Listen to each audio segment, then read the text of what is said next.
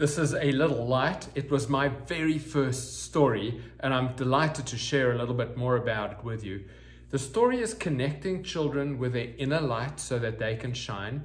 I was sitting on a hillside in Scotland with my journal, and this poem wrote itself, and straight away I knew it had to be illustrated. So I went and found my friend. Her name is Rosie Belusi, and Rosie and I created the first pictures of my first ever storyline. I had no idea that this was the beautiful seed that was going to go all the way through into the creation of this full collection of stories.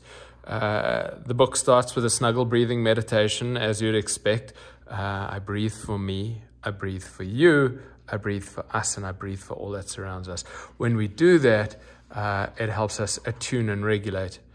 And then once upon a time, there was a little light who intended to shine a rainbow so bright.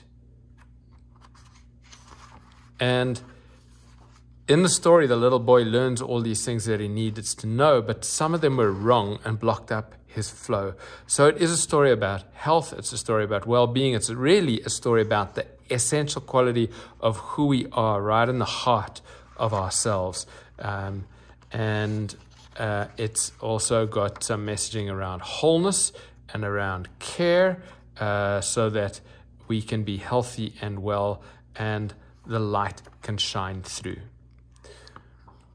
At the end, the activity page is a process of turning on your inner light switch, putting your hands on your belly, breathing in and setting intention, letting go of uncomfortable feelings, and then stretching the body. And then when we put these dimensions of ourselves together with essence, intentionality, energy, and physical body, we come into this state of wholeness where we can get balanced health and well-being.